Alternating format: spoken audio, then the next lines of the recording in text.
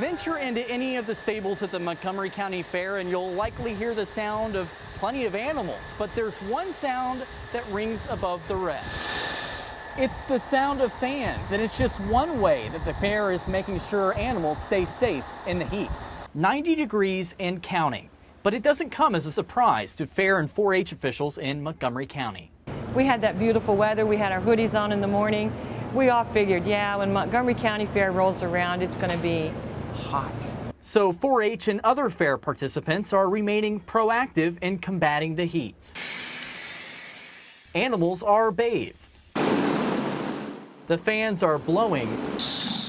And water is made available to all. Water is the most important nutrient that any animal can have, and it needs to be clean and fresh. And so the young people are going to probably be checking that water 4 to 5 times a day. We're asking questions to local veterinarians about animal safety in the heat. They tell us keeping them hydrated isn't the lone factor to consider.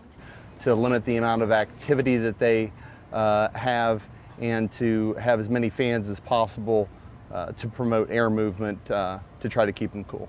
And there won't be a shortage of fans at the fair this year. Vandalia Rentals has donated several large fans to keep animals safe.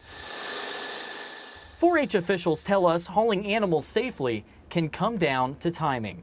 We caution the young people, don't haul during the heat of the day.